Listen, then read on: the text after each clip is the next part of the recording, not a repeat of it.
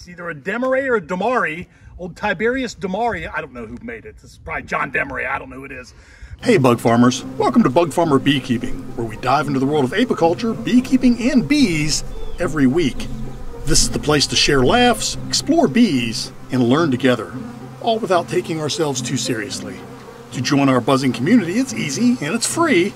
Just hit the subscribe button, ring that bell, and let's cultivate beekeeping knowledge and fun together. Now, let's get into the bees. All right, well, welcome to part of my basement. This is a part of the house that you usually don't see, but this is on the other side of my shop. My shop is behind that wall right there, in the other storage room that you always see me going back to get frames and whatnot. Well, that lives right there on the other side of that door. This door is to keep the cat from going into my shop area and getting itself hurt. Anyways, it is February 17th. You're probably wondering what I have all of this equipment laying around for. Well, I tell you what, it is getting warmer and warmer every day, and starting Tuesday, the temps are going to be above freezing perpetually until next winter, which means that my girls are going to want to split themselves. They're going to want to swarm, and I've got some splits to do. And I tell you what, I don't want to lose my bees this year, and I also don't want to have weak colonies, which means that I'm going to be doing Demaree splits this year. I am not going to split and create separate colonies. I'm going to try to keep all of my bees inside of their hives. That is why I've got 60 medium boxes right here. And I've got enough frames to fill 60 medium boxes. So that's the plan. We've got a lot of work to do. I've got to get all of those frames into those boxes, and then I've got to fill all of these deeps with the frames that I've got stacked here in the other room. Like I said, we are doing Demaree splits, and what Demaree splits mean, that means that I'm going to be keeping the queen and about 3 frames of bees down in the bottom box, along with a bunch of empties. We're going to put a queen excluder on top of the brood chamber, stack 2 or 3, I haven't decided yet, empty medium supers above that queen excluder, and then stack another deep super with the remainder of the brood frames from the original box where the queen was, above another queen excluder on the top, and that is going to allow the queen to keep laying down on the bottom, believing that she has already swarmed and that she has no need to swarm. The girls up top will continue to rear the brood, keep it warm until it hatches out, and by that time we ought to be knee-deep in a flow, which means that those girls will forget all about swarming and just try to backfill all of the boxes. The second queen excluder on the top will also prevent any queen that may hatch from any of the eggs that are up in the top from getting back down into the hive and forcing a swarm. So that is the plan. You're also going to notice that right here I've got stacks and stacks and stacks of frames. Well, this is all drawn comb from last year, and I've got it sitting here airing out, and it is ready to go. So I'm probably going to seed some of those boxes with some drawn comb, but for the most part, we are going to use new comb on that. Anyways, the goal for me today is to get all of this work done. My son is going to come down here into the basement and help me. We're going to get this done, and then we're going to go over to the bee yard and get some splits done. We are going to be doing Demaree splits this year.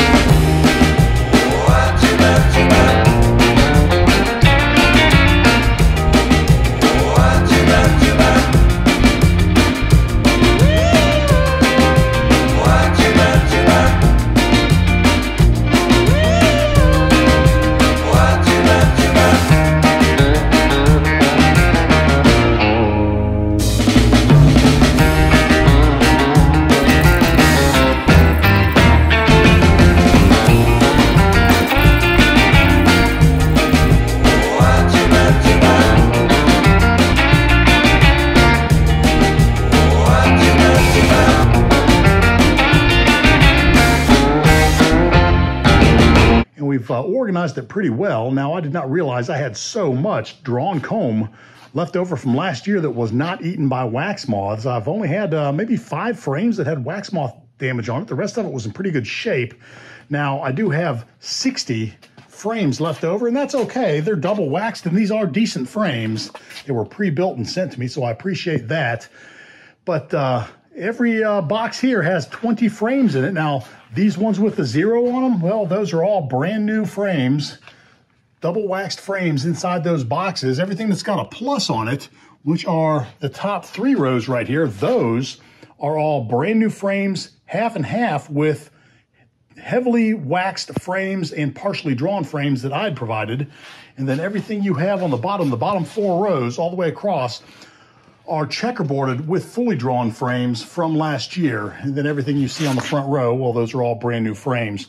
Now, if you look over here, this is the secondary brood chamber. So basically we are going to take the 7 frames away from the hive over in the bee yard and move those 7 frames into here, put 3 empties in there, and then that's going to be on top the upper queen excluder. And these are the boxes where we actually pulled all of the drawn combs. So there you go, there you have it. Now we are on our way over to the bee yard to make the magic happen. All right, so before we go to the farm today, I want to share with you an experience that I'm currently having with a very popular product out there on YouTube and I guess in the beekeeping market. Now, I'm not here to skewer Hive Alive. This is a problem that I'm having with Hive Alive pollen patties. Now, I just ordered a 10-pack of these things from Amazon Prime. It showed up in 2 days, and I'm going to the bee yard this morning to make splits. So I thought I would open this box and see what it was that they sent me. Now, before we go any further, I want to share the batch number that I have here. This is the batch that's written on the side of the box. Now, I don't know if that's going to help anybody out there, but if Hive Alive is looking at this, it may help them. But I don't think knowing the batch number would solve this problem, because the problem is a problem with packaging. I don't know whether the product is any good or not. I'm going to have to reconstitute it with water before I can find out. So let me show you what I've experienced here. I opened this up, and these pollen patties, they're hard as a rock. I mean, my bees they're not going to be able to eat that. That's my thumbnail scraping on this. These things are hard as a rock, and that's not what I expect. I expect a pollen patty to be soft, to be moist, to be edible by the bees. That's not what I'm getting here. Now, maybe it's me. Maybe this is how they're supposed to be, and my bees are gonna grow some teeth, and they're gonna get in there, and they're gonna devour these things, and everything's gonna be right with the world.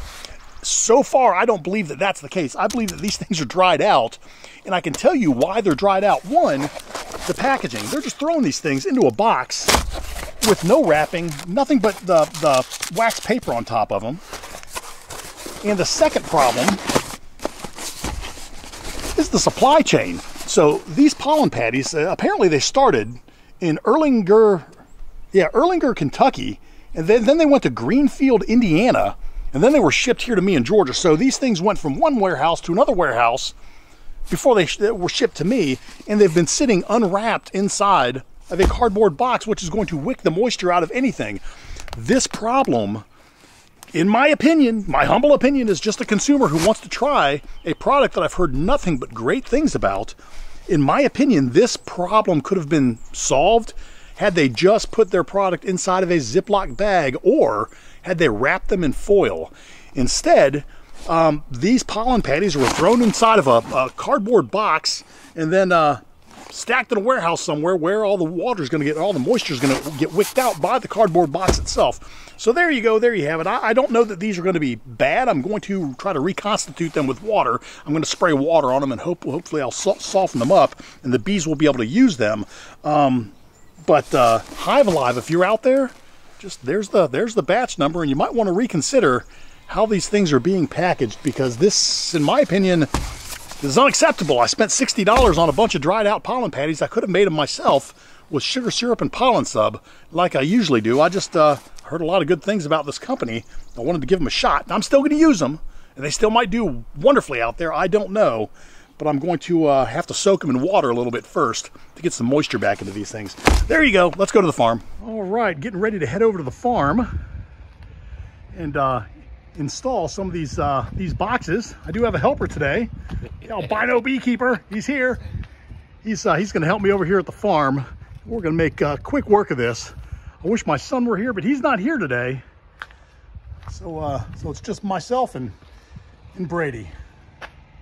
All right, so the plan is as follows. First, I want to let you know that we have a cameraman. I can move around and the camera follows me. That's just amazing. I should have a cameraman more often. Anyways, the plan is as follows. Each one of these hives that is going to get a split today has got a marking on the top of it letting me know whether or not to put 1 or 2 mediums beside that hive. We're also going to take 1 deep out there beside each one of the hives that are going to be split. And the goal is to not do a Demaree split on all of the hives, but do a Demaree split on the hives that are ready for a split. Some of the other hives may get a normal split. Maybe they won't get a split at all. We'll use them as control hives to see how things go throughout the season. But the goal is to get this thing unloaded, everything staged there, and then after that, we're going to put our gear on, light the smokers, and get going and show you the magic. Now, for those of you who are unfamiliar, a Demaree split means we're going to try to keep all of the bees in the hive. We don't want to do a split where we actually reduce the size and strength of any of the hives. We want to make sure that all of the bees that are in there now are going to be in there and ready for the flow. Let me get this stuff unstrapped, and then we're going to get our gear on and get going.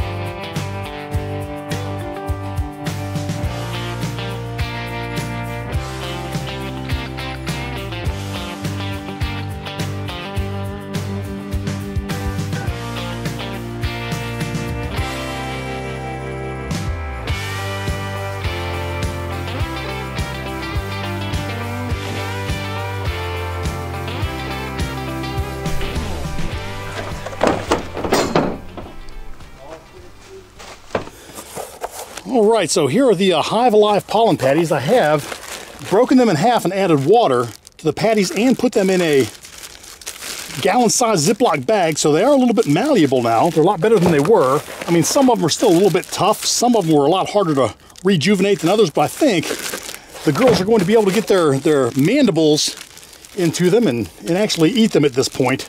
So there you go. So Hive Alive, I've saved the pollen patties. Let's just hope that this Boost 4% pollen patty does what it says and boosts my hives. Again, I have nothing against Hive or Hive Alive. They probably make great products, but there's something wrong with your supply chain and your packing. Something to think about. All right, let's get into the hives.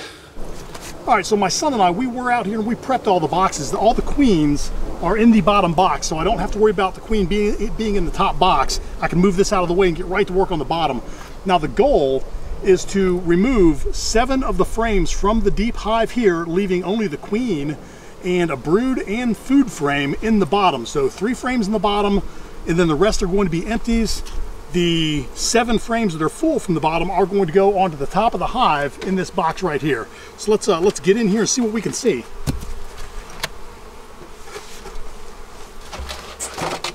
Hi, girls.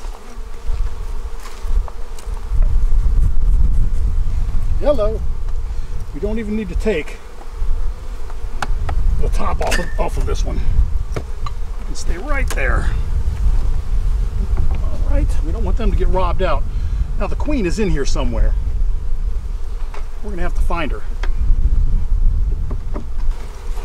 Let's have a look.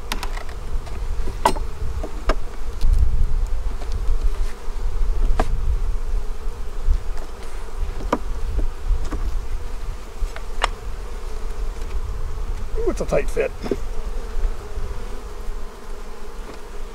Okay, I do not see the queen there. This looks like a good frame that she could lay on. I do not see the queen there. We're gonna go ahead and set this frame aside for right now. See if we can find better prospects. Preferably one that the queen is laying on right now. There's a hive beetle right there. We're gonna go ahead and give it the old Beetle Smasher 100, the old finger, the phalange. Gave her the phalange. Oh, there's another one right there. Let's see if we can get it to climb up on our hive tool. Well, you know what? I'm not going to be able to do that. All right, where's the queen? She's not on this frame. Let's go down again, have another look. Chances are she's right here where all the bees are concentrated. That is a good food frame right there with a couple of hive beetles on it. I may have to get the Beetle Sucker 5000 out. Alright, let's see what we can do here. Where'd those beetles go? There's one right there. Gone. The other ones went to the other side, I'm sure. Or they've flown back in the hive. I don't know where they're at. But that looks like a great food frame. But I would like to have one that has honey and pollen on it. That would be the ideal frame for the bottom box. Hello, ladies. Hello. Okay, we have a little bit of pollen on this one, along with a lot of honey. And we have a lot of pollen on this one. So this one is going to go down in the bottom box. Do we see the queen? I do not see her. Okay, but this one is going to stay in the hive.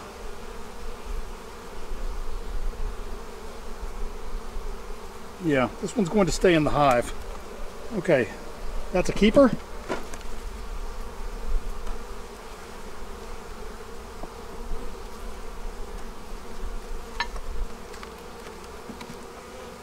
Alright, now that's a nice frame of brood. This one might stay down here. I can hear a chupacabra back in the woods. There's an owl back there. Alright, this is a beautiful frame. This has got a lot of nectar, bee bread, and eggs all over it. This is a really good frame. Okay, but I do not see the queen. Alright, this one is going to stay down here with the bees. And we need one more with the queen on it. That's all we need. That is another just gorgeous frame. Again, we're looking for the queen, and she has been recently painted, so she should be bright red. Unless they cleaned her off. They have a habit of doing that. I don't see her here. You see some drone brood on there. And that's okay. That just means they're ready to swarm. They're getting ready. Excuse me. Excuse me. All right. And where is our queen? Where is she? I see a lot of milk brood down in there, so she's close. I think she's on this side of the box. I do not see her there. Maybe she's here. There she is, right there. There's our queen. She's right on this frame. Let's see if there's room to lay on this frame. There is not. Oh, there's room on the back, but it looks like there's already eggs there. So what we're going to do is we're going to go ahead and capture the queen. Where'd you go, Your Highness? There you are.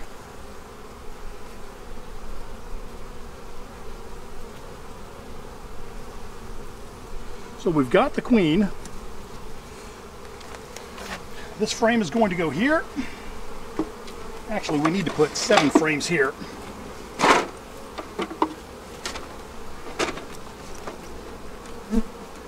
This frame is going to go up here.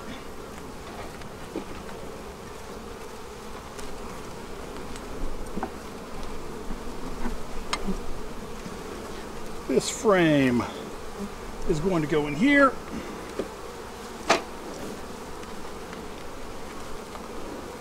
This frame has got a lot of room to lay.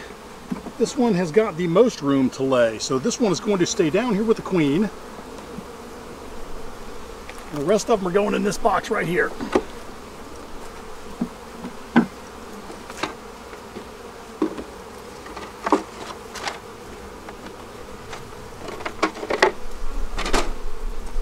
Okay. There we go. There's a nice frame of brood. And all the nurse bees. I'm going to go ahead and... Okay, this was just freshly laid, but I'm going to take some of these bees, put them right in here. Let them stay down there with the queen.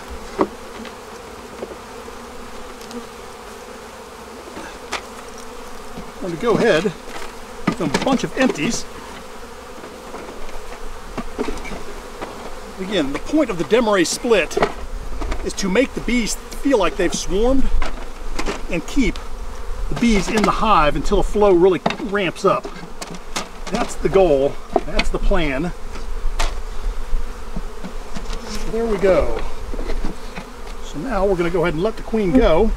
Oh, actually, you know what? No, we're not. Not yet. Because I want to get the queen excluder off of this box. There we go.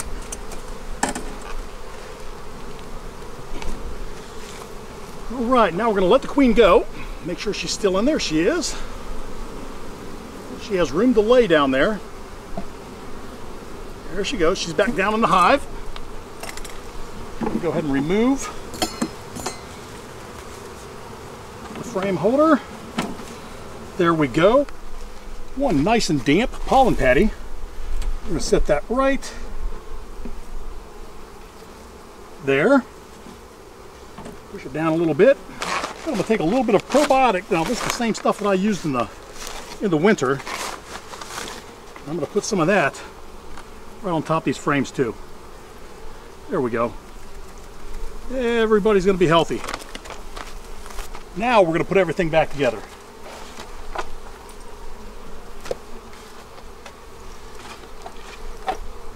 As far as this queen is concerned, she has just swarmed.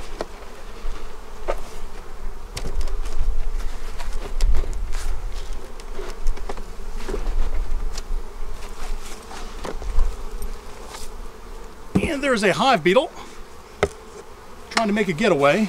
I'm not going to allow that to happen. All right, there you go. That is my rendition of a Demaree split, or a Demaree split, however you want to say it. The goal is to have this queen build out the brood chamber with her bees. These bees are going to take care of all of the brood that's up here as soon as it hatches out. The goal is for them to start backfilling these boxes with honey and then work their way down as these girls work their way up, and hopefully that queen will not get the swarm impulse because now she doesn't have a lot of bees with her. These bees can get down there if they're needed, but she has more than enough bees to keep her and her brood warm.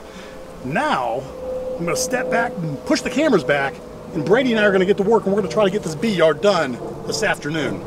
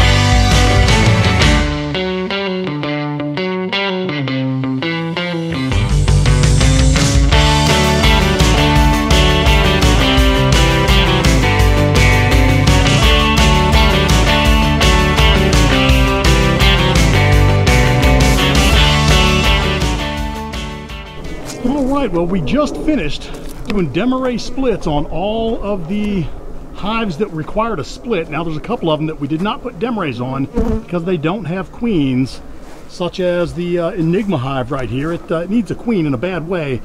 I think what I'm going to do is pull a package off of the either the red hive or the Juno hive from the home bee yard and just throw a package with the queen on here and do a newspaper combine. This hive here has a virgin piping queen. 2 queen cells were chewed out, so that one is in good shape. We did find the queen in this girl up front, and the only other queenless hive besides the Enigma right here is this hive down on the end. Now, I had somebody in the comments on the last video say that they saw a queen on a frame, and I went back and looked at the marker that they sent, and I saw it too, but I got in this hive today and I could not find that queen. Now, it's possible that that was a virgin queen and she's out on a mating flight, but for right now I'm leaving that hive in the queenless configuration. But the rest of these girls are in great shape. We have a very small hive here that is not a Demaree split. That is actually an empty box sitting on top, so they can start drawing it out. They do have a population now, but everybody else that has received a Demaree, they have quite a population in their box. Now, the queen is living in the bottom box on 3 frames, and the rest of the frames are empty. Then we have a queen excluder, an empty, in this case here, an empty medium, and then the medium and the deep on the top above the queen excluder, in case any of these frames that have eggs on them produce a queen. We can take the queen, use her somewhere else, or nix the queen cell, so that we don't have 2 queens in one hive, because the goal is to keep all of the girls in these hives and backfill all of these top boxes with honey. Now, I've never done this before, but you can look it up. There's a lot of folks on the on YouTube that swear by the Demaree method, and I'm going to try it this season and hope that it works. Anyways, with all that said, I hope you enjoyed this video. If you did, do me a favor, give me a thumbs up. If you have something to say, by all means, please comment. And if you have not subscribed to the channel, do me a favor, take a moment, hit the subscribe button, ring the bell to be notified of my new content. I do try to drop a video every Friday. We try to keep it light and have fun. So with all that said, be happy, and I'll see you next week. Take care.